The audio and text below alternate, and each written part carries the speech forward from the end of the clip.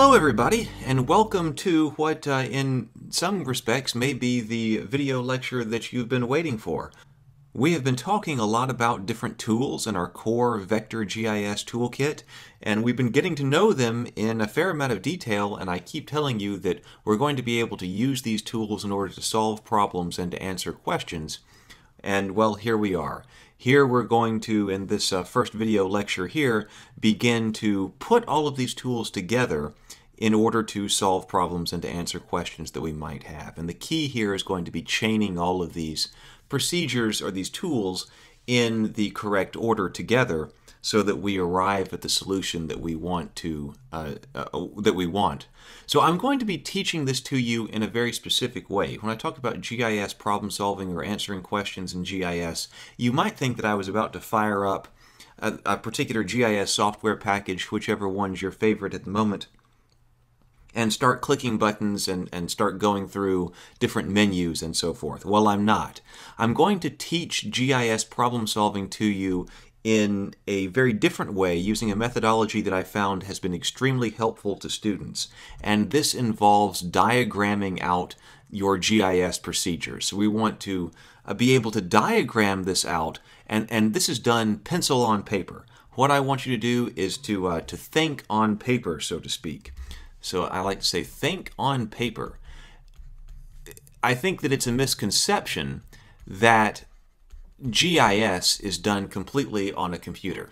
There are lots of things that we do in GIS that don't require us staring at the computer, sitting there clicking buttons trying to get something done. We've got to think out our procedure. We've got to think about what we want to do before we even sit down in the computer lab or open up the software. And so this idea of thinking on paper is an excellent one when you're diagramming out your procedure. So this is what I encourage you to do. This is what I encourage every student to do when they've got a problem or they've got a question that they're trying to answer in GIS. I don't even want them to open up the software. I want them to take a notebook and a pencil out, and you can go to a coffee shop. You can go someplace else. Don't take your laptop with you. You can keep it closed if you do, and sit there with the question that you've got, and then sit down and start diagramming out exactly what you've got to do in a flowchart fashion using the technique that I'm going to be showing you right here. I have found that this helps students immensely because, well, for many reasons, but I've found that, a lot of students will be given a GIS problem and they'll be sitting there at the computer trying to get something, trying to type something or click something, and they'll be saying, well, I don't know what to do. I don't know what to do. Well, we really want to draw a distinction between not knowing fundamentally how to answer the question or solve the problem, and then not understanding how to implement it in the software. And those are very different problems, and I think students must recognize that. So we need to separate the methodology of problem solving from the software execution. By far, the worst problem to have is not understanding the methodology. When I have students say, I don't understand what to do, well, if you don't understand the methodology, which is what we're working on right here, then you're never going to be able to do the software execution because you don't know what functions you need to execute. But I have found that if students really focus on getting this methodology nailed down, and they've got the sheet of paper next to them that has this flowchart and this diagram of exactly how to solve the problem from step one to the solution, diagrammed out in flowchart fashion, and they take this sheet of paper to the computer lab with them and they set it down beside the computer, and then they follow the procedure that is on the sheet of paper, they get to the solution. They'll get the computer, they'll get the software to do what they need it to do. And this also helps when students come in and ask me for help, because I've found that ever since I've started teaching this, it becomes increasingly rare, teaching problem solving in this way, it becomes increasingly rare that when a student comes to see me, we actually have to turn on the software. What we do is the student says, okay, I have a problem. They bring in their diagram, say, look, this is the point of the procedure that I'm having a problem with. Here's the point that I can't get over. We pull out some pencils and we work the diagram at a table, and then I send it with them. Once we've gotten the solution worked through, gotten their problem worked out, then they go to the computer lab and they get the software to do what the methodology is. So I really want you to separate these two things in your mind as well. I know that many GIS software packages can be very complex, and lots of people aren't used to working with complex software packages when they first come in. And so this software execution, getting software to do exactly what you want it to do, is something that students often focus on. But by far, the more important thing is to focus on getting the methodology right. Because we can go on Google and we can look up, oh, I really need to do X or Y, and I can't get the software to do it. Well, we can look up help files, or we can look up other people who've been trying to do that online, and we can figure out how to get the software to execute. But if we don't know what we need to do, then we're never going to be able to solve that problem.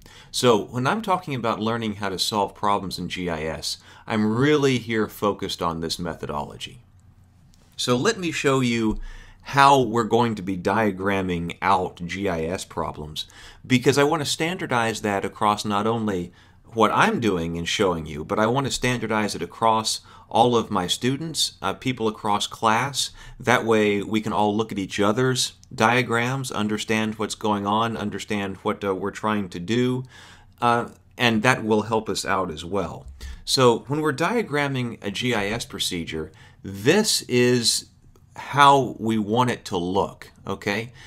I've got colors up here. I've got blue, yellow, and green. And if you're just working with pencil on paper, you might not have colors, and that's fine. Although I do recommend sometimes, I've sat down with colored pencils, I've sat down with some markers when I'm doing a diagram in a notepad, so that I have the colors so I keep all of that consistent and I understand what I'm trying to do.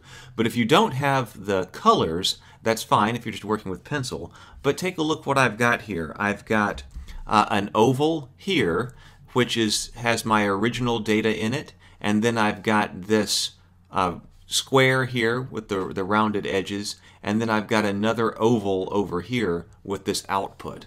So I want us to be sure that we work in these three steps. The data, some kind of tool, process, or operation that we're going to be executing on that data, and then we're going to be getting some kind of output.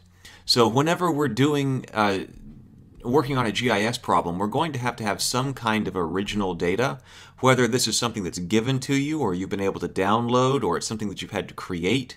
We're going to have some type of original data, and then we're going to execute some tool, process, or operation. And these are all of our basic GIS toolkit operations here. So you pick which one is appropriate in the particular circumstance, and then you execute it. And some of these tools have different parameters down here. So if there's some kind of parameter or option that you need to choose when you run this tool, well, we need to specify that in our diagram as well. So sometimes you'll see different specifications written in here in the tool. I want you to write down the specifications that you want for the tool when you're doing the diagram as well. For instance, if you're going to be running a buffer operation and you need a 10-mile buffer, then you would write buffer in here, and then down here along the bottom you'd write 10 miles, so you know the specification of the buffer. And then this one over here is extremely critical. This output data set. I want you to be extremely explicit about what you think the output of your result is going to be. The output of the tool or process or operation is going to be. And this is really a key part of using this methodology, because sometimes I find that students get really caught up on the process over here, and they're doing some kind of diagram, and they've got this box that has a process in it, and then it goes over to another box that they're going to do another process, and then they're going to go over here to another process, and they're trying to chain all of these boxes together.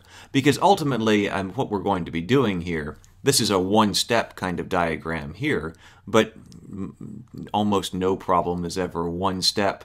They all require multiple steps. So then we're going to be taking this output data set, and we're going to be putting it into another tool processor function, and then getting another output out of that. So we're going to be chaining all of this together. But what happens if you're not really explicit about what your output data set is, and you're trying to do something like this, and just trying to go from process to process to process to process, is that you're not really thinking about, okay, when I execute this right here, what is it that I'm expecting the computer to give me? That way you know and I know exactly what you think you're going to have when you execute that particular function on that particular data set. What's it going to give you? Then, we talked about the different acceptable inputs for different tools. That some tools only allow certain kinds of inputs. And so when you're very explicit about what the output of this tool is going to be, well, when you've got this tool right here that is you want to put this output into here, you'll know, well, now what are acceptable inputs for this tool? And is this output that I got here something that is acceptable to, or something that qualifies as an acceptable input to this next function? And you can see that if you're explicit about your outputs, and you miss a lot of that if you're trying to just chain tool to tool to tool. So I really think that this is an extremely critical component of this, being extremely explicit about what you expect the computer to return. And then that way it's even easier to troubleshoot once you get into the lab and you start moving through here. You can say, okay, at this particular point in my procedure, I expected to have this very specific information. And then you can check it on the computer. And then you go, okay, now wait a minute, I either have what I expect, or you realize that the computer has given you something different. Maybe it's because the tool that you used or the operation or the procedure didn't operate the way that you thought it would. Maybe it gave you something different, and you go, okay, now wait a minute, I've got something really wrong here. I've got something that's very different from what I was expecting. Is it because I used the wrong tool, the wrong process? Is it because the tool that I was using gave me a different result than I was expecting? What happened? So knowing exactly what this output data set is what you're expecting here is critical. So these three steps: original data in blue, tool operation, output. And then what I'm going to be doing as well, once we reach our final stopping place, once we reach our solution, I'm going to be using this red diamond to tell us that, hey, that's when we're going to stop, or then write in what the expected solution is. So we know we've gone all the way from blue, the original data, through all of our chain, down to what we believe the solution should be. Okay, well, that's sort of the theory about what we're going to be doing here and the way that I'm going to be teaching this to you. So we will take a look at our first very simple problem, but our first problem in the next video.